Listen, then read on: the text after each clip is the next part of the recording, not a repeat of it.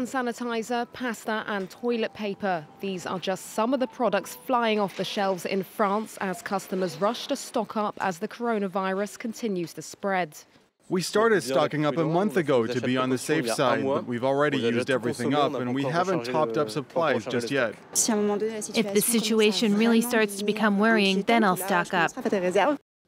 The sale of pasta, rice, canned goods and tissues has doubled in France in the last week, while hand sanitizer and masks remain precious commodities. Online shopping has increased by 26% as people become concerned about not having enough food if they have to self-isolate. Queues to get into the supermarket and empty shelves have also become a common sight in Italy, the worst affected country in Europe. Meanwhile, the United Kingdom's largest supermarket chain has begun rationing some products as a result of panic buying.